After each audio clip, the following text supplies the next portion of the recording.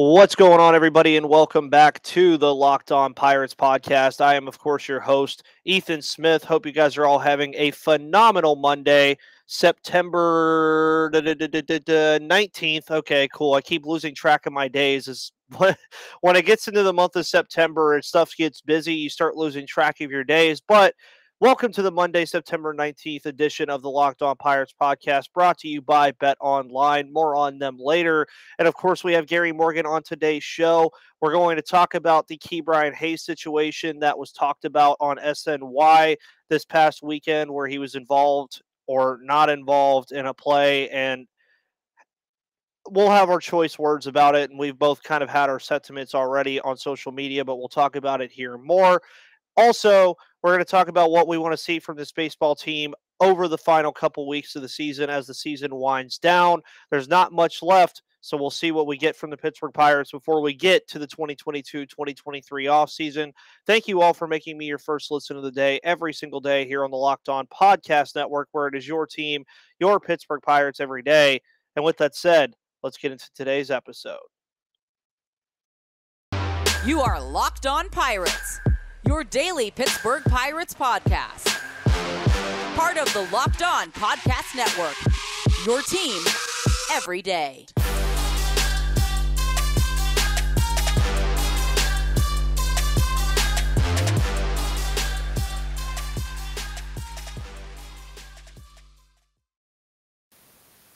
And just like that, everybody, welcome back to another edition of Locked On Pirates with Gary Morgan.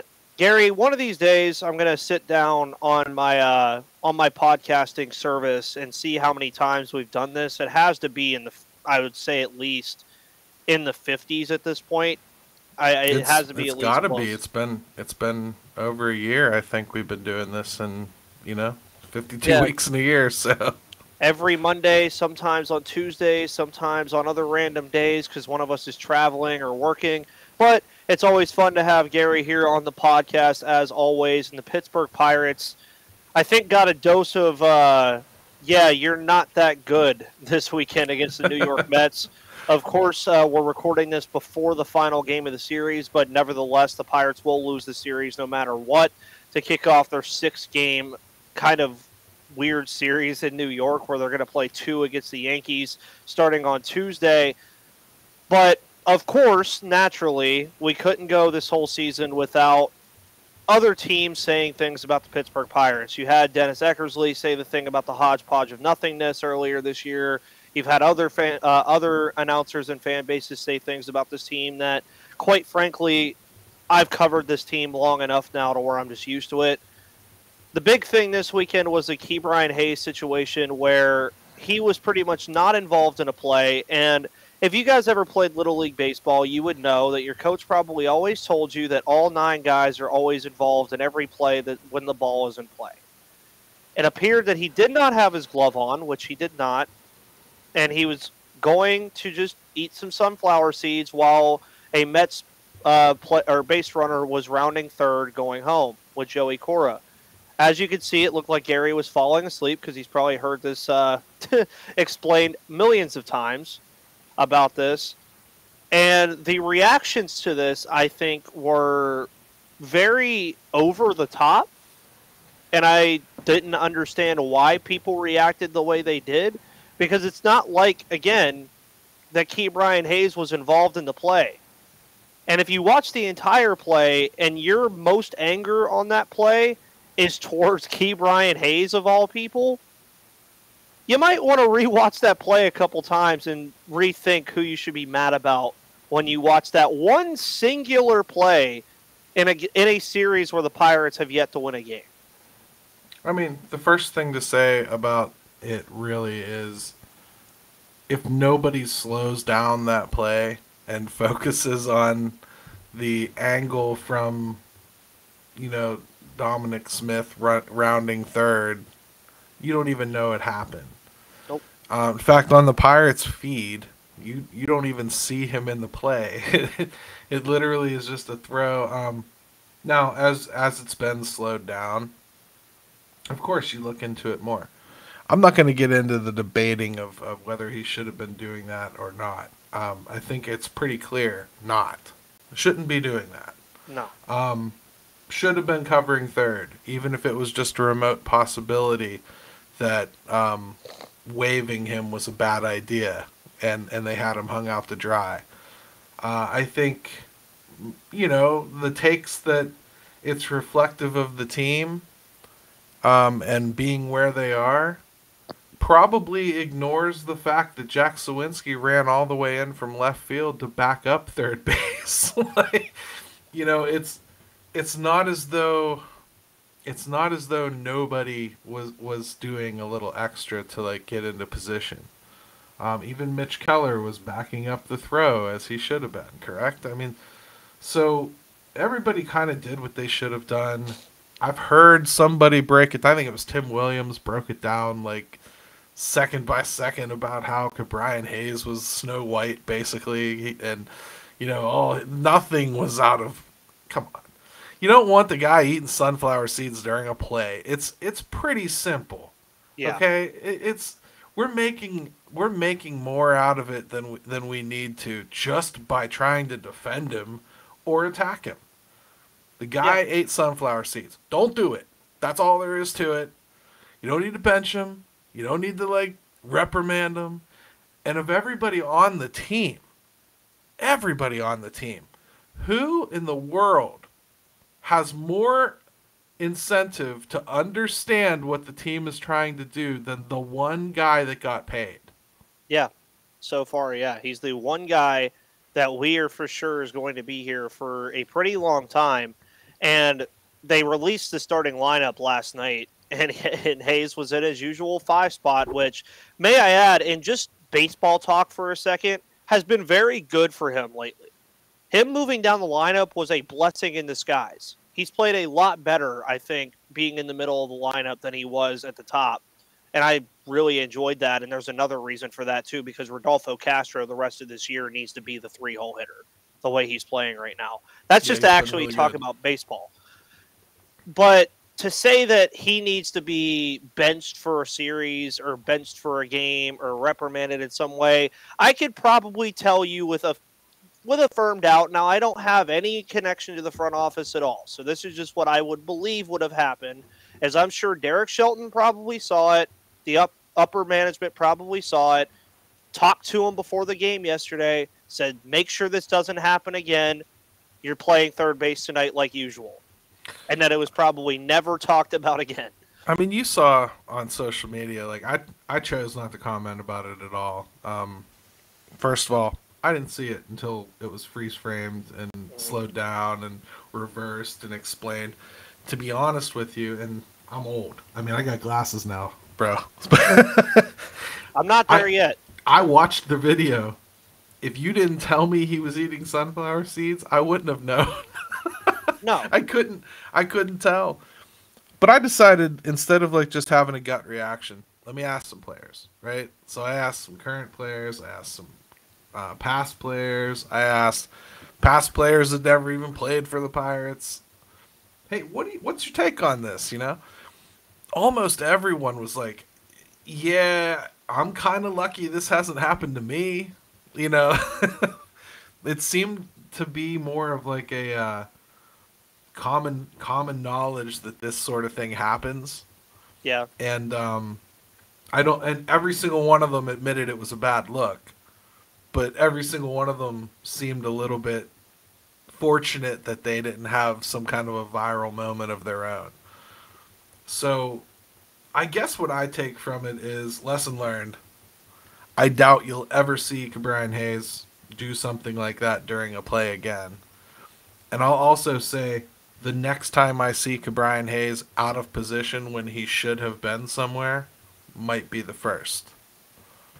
Yeah, realistically, and it's also the thing too that I mentioned in your in the comment on your post that you had about it initially. As I said, at the worst, all this is just another video for other fan bases to use against the Pirates, like Will Craig last year with Javi Baez. I said that's at the worst what this is. Hayes is not going to get traded. He's not going to be pushed away from the team or shut down for the year or anything. Don't worry about any of that. He's going to be just fine. And as Gary just said, not too many times is Ke'Bryan Hayes a bad defensive player. And not too many times is he just not completely interested in what's going on.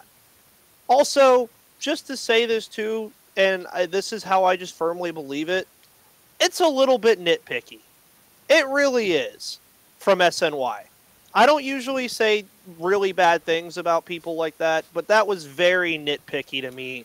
That of all the things you took away from that play was, oh, look at this freeze frame of the third baseman who's not involved in the play at all, eating sunflower seeds with his glove off. Let me talk about this on a segment on national television or regional television for 3 minutes and say, yeah, this is really funny.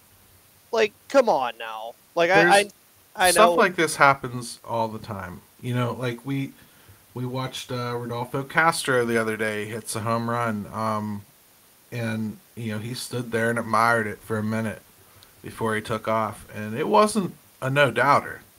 I mean, Yeah. it just cleared the wall a little bit, and I'm happy he hit a home run. I've loved the way that kid's been playing, but he's a kid who has not hustled out of the box every time. He is a guy who will admire his home runs, and people love the fun of it, where with the competition with him and O'Neal Cruz, where they're giving it to each other, in the dugout after hitting home runs. That stuff is all okay when everything's going well. When things aren't going well, everybody creates narratives out of every single instance of anything. Oh, it's reflective of Bob Nutting. Oh, come on now. Like, especially when you put it on Ke'Bryan Hayes.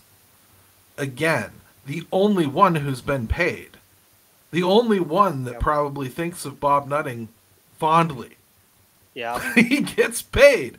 If anybody has belief that this team is going to start paying for things, it would be Ke'Bryan Hayes. So he's certainly not going to be out there leading the charge of let's eat sunflower seeds and not play baseball. It's just a stupid mistake. Just like the cell phone thing. Just let it go. Speaking of the cell phone thing, I want to see Castro's stats since that happened because I know they got to be great. But also, I think everybody also forgot, and we'll end it here before we get into our next topic of today's episode. There's another thing that Ke'Bryan Hayes did that was a mistake that you haven't seen him do since it happened last year. When was the last time you remember Ke'Bryan Hayes forgetting to touch first base? Exactly.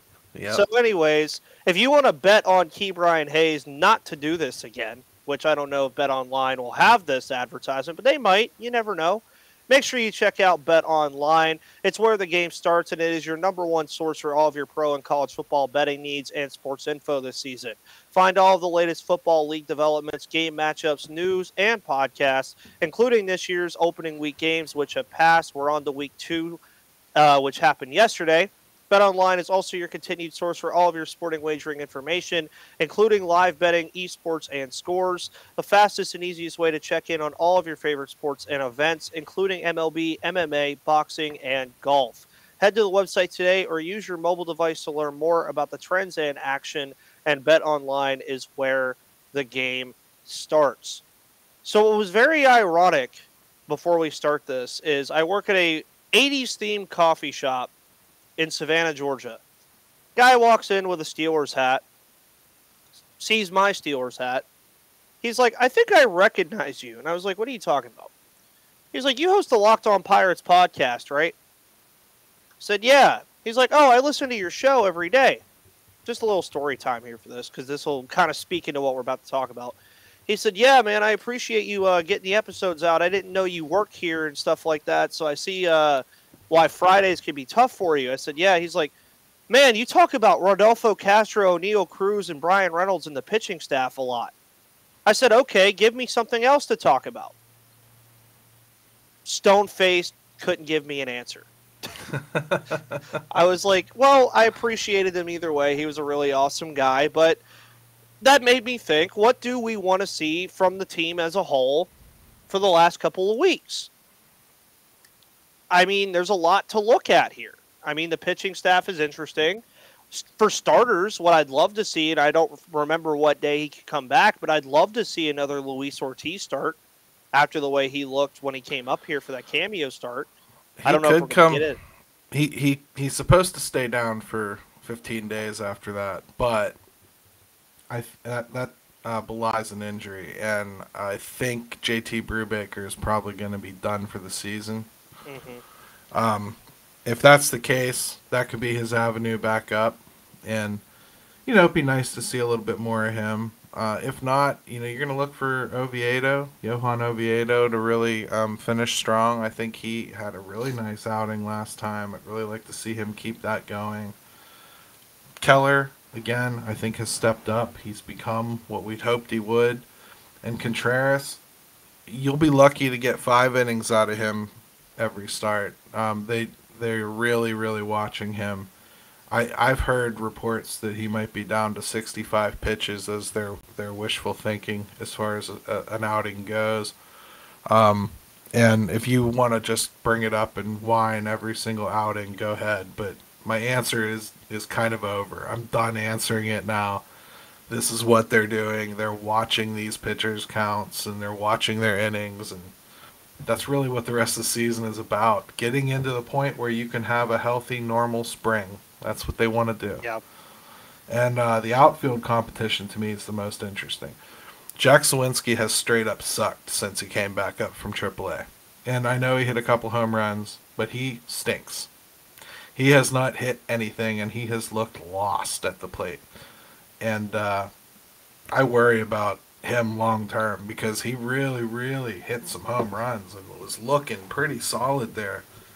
But man, you can't go on 20, 30 at-bat droughts of just getting nothing. No. Yeah, that cannot happen.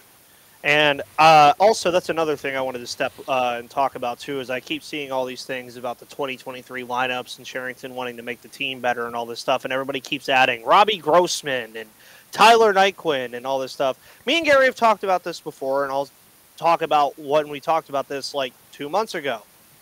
What incentive do the Pirates have to bring in a veteran outfielder when you have Matt Frazier, who's probably going to come up next year, Connor Scott, who's probably going to come up next year? Don't forget, Kanan Smith and Jigba will be healthy and ready to go in the spring more than likely next year, including Brian Reynolds already, Cal Matt Mitchell Gorski, already, who's going to be 25. Matt Gorski. I mean, and you already had to remove Bly Madris because there's absolutely no way he could have stayed on the 40-man with all of this. And you still have Sawinski, depending on what they do with him. Bringing a veteran outfielder into that mix is just going to screw over 2 or 3 of those guys. It just is. I really think so. That said, there's room for a veteran. I think you want somebody on there on the team that can kind of help shepherd these guys a little bit. I think we're seeing with Jack Sawinski. It's just because you come up here and taste some success, it doesn't mean you're going to hold that success. No. I don't like where his game's at right now. And, if you're just arbitrarily putting his name in pen into a starting role next year because he's got 16 home runs, I think you maybe got to pump the brakes a little bit, because that's a guy that we might struggle to get into a starting role next year if some things don't change. Cal Mitchell, can he play the position? Yeah. I don't know. I don't know if he can. I don't think the arm plays. Do they potentially think about moving one of them to first base? They need a lefty over there. There's a lot of ways this could shake out, but I don't know. I'd bring in a veteran just because I think it's good to have a veteran. But do you think they already have one? If they did, it would be Ben Gamble. But to me, I'd rather have a right-handed bat. Yeah. If I could get one. So and I think I kind of touched on this on my show the other day.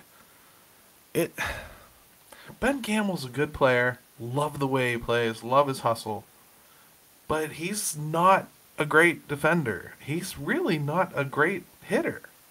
No. He's just a guy that matches what Pittsburghers like. He's hustle. He works hard. He tries. He's all effort all the time. Don't we want better than that? Shouldn't we want better than that? I think so. And I don't think that's Robbie Grossman either. I think they can do better than that.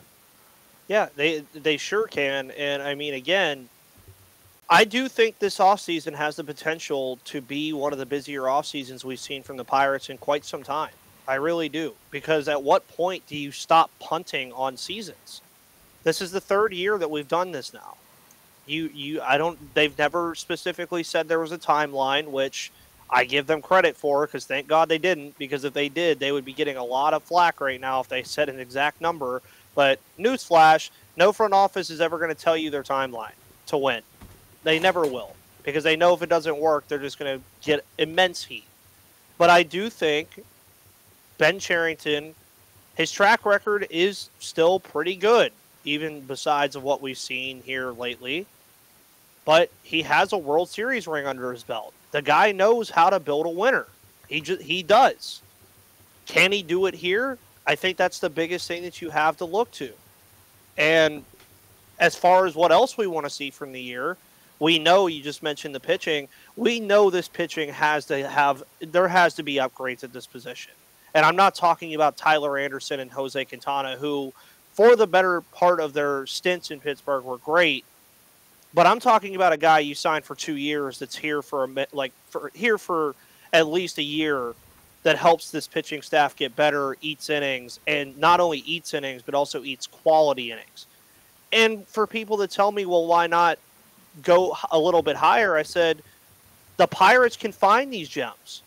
They've done it the last 2 years. They've proven to me no reason that they can't find pitching in free agency. They've done it the last 2 years.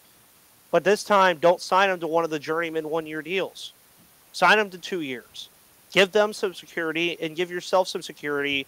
Make the starting pitching better, because, as you alluded to with JT Brubaker, Contreras, Zach Thompson, a lot of these guys that are getting up to their innings counts, the Pirates need these guys down the stretch of games if they ever want to compete again.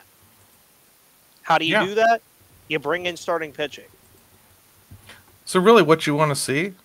You want to see kids playing, a little bit better. I think Rodolfo Castro has given that to us a little bit. I've enjoyed watching him play. I think he has, more than most of them, cemented himself a spot next year. O'Neal Cruz, for sure, going to be here. Hitting the ball a ton. Actually starting to hit a little bit better against lefties. Much more patient.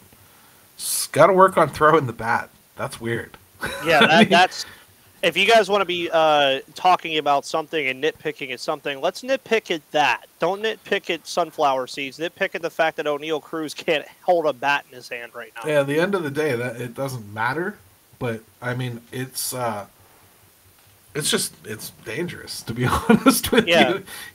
I was gonna say, Gary, you say it doesn't matter until the one time he does it and it ends up in the dugout and clunks somebody in the head and they're out for a month with a concussion. Yeah, so it's just something, get under control. It happens. Look, it happens. It shouldn't happen 4 or 5 times a week. That's excessive. And if it's that much of a problem, get the kid some extra pine tar, get him a bigger nub on the end of his bat. I don't know what you got to do, but do something, because that kind of can't go unfettered forever.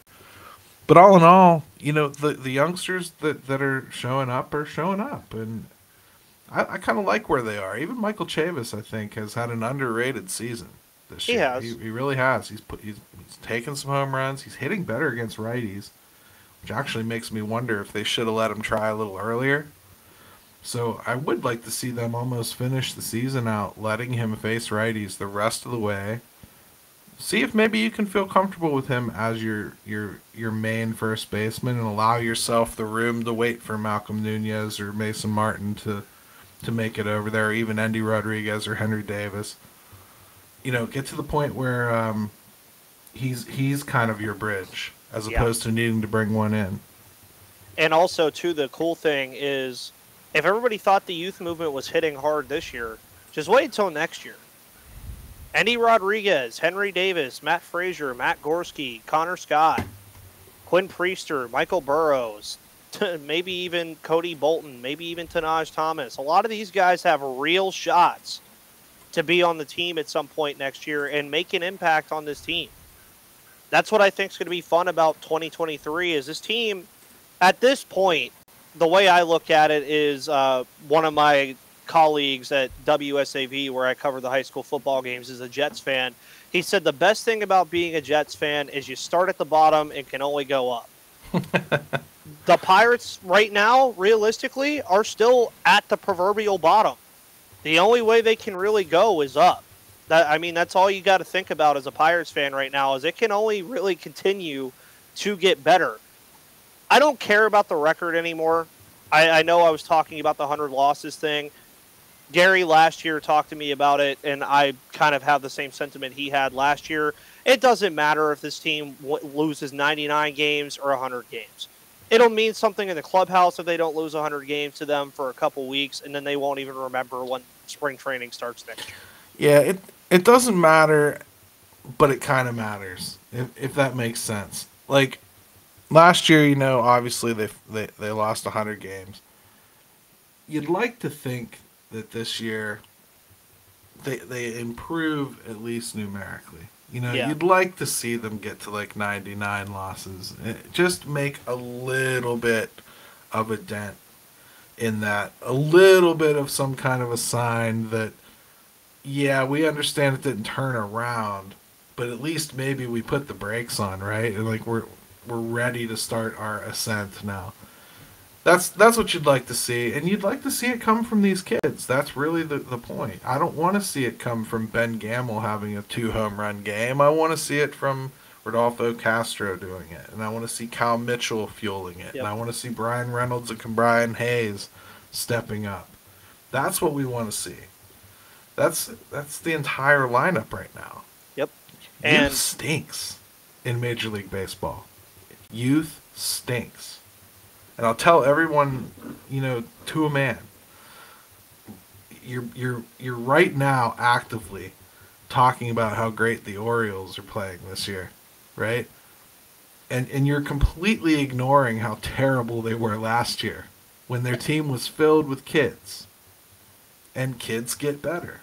Yep. So over the off season, and then you bring in even more. Adley Rushman comes up, and all of a sudden, things are starting to gel. That's the future of this team, regardless of how cheap and miserly their owner is. That's where it's headed. Is it enough for a championship? I'm not going to sit here and say that. I'll tell you, in Baltimore, it's not going to be, unless they spend money.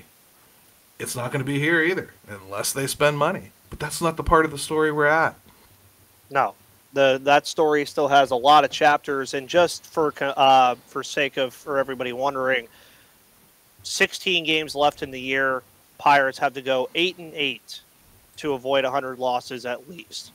500 baseball. It's all they got to play to avoid 100 losses. You might say, that might be a little difficult. 7 of those 16 games are against the Chicago Cubs and the Cincinnati Reds. So there's a real shot that they can pull that off. But, Gary, any other sentiments about this team and what you have going on this week before we head out with these wonderful people? 5 Thoughts at 5. Make sure you check out the new H2P podcast on DK Pittsburgh Sports. I'm hosting that with Corey Christen. And the Pirates Fan Forum comes out every Friday on the same network. Make sure you check that out and get in touch with us if you want to be on. Oh, yeah. And you guys already know I'll be back tomorrow recapping the Mets series on Tuesday, as well as previewing the Yankees series. Let's not forget, the last time the Pirates played the Yankees, they actually beat them 2 times out of 3. Let's not talk about the loss in that series, so we'll see what the Pirates can do with the Yankees as they wrap up their New York Subway series, I guess, if you will. But with that said, guys, thank you so much for tuning into the Locked On Pirates podcast, as you always do every single day. And I will see you guys on the flip side. Gary will be back next Monday.